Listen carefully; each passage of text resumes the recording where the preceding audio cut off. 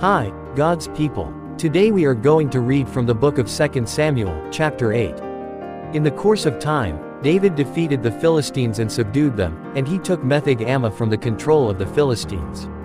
David also defeated the Moabites. He made them lie down on the ground and measured them off with a length of cord. Every 2 lengths of them were put to death, and the 3rd length was allowed to live. So the Moabites became subject to David and brought him tribute. Moreover, David defeated Hadadezer son of Rehob, king of Zobah, when he went to restore his monument at the Euphrates River. David captured 1,000 of his chariots, 7,000 charioteers and 20,000 foot soldiers. He hamstrung all but 100 of the chariot horses. When the Arameans of Damascus came to help Hadadezer king of Zobah, David struck down 22,000 of them. He put garrisons in the Aramean kingdom of Damascus, and the Arameans became subject to him and brought tribute. The Lord gave David victory wherever he went.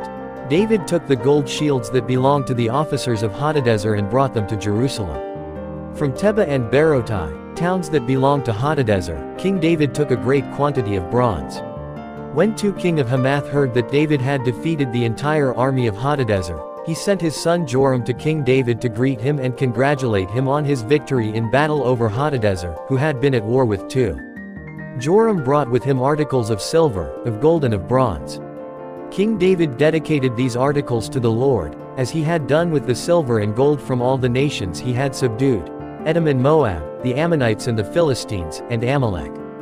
He also dedicated the plunder taken from Hadadezer son of Rehob, king of Zobah.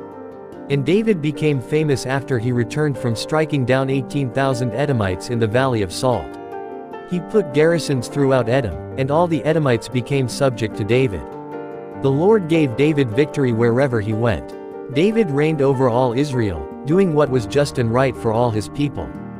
Joab son of Zeruiah was over the army, Jehoshaphat son of Ahilud was recorder, Zadok son of Ahitub and Ahimelech son of Abiathar were priests. Sariah was secretary, Benaiah son of Jehoiada was over the Kerethites and Pelethites, and David's sons were priests. Praise the Lord. See you all tomorrow.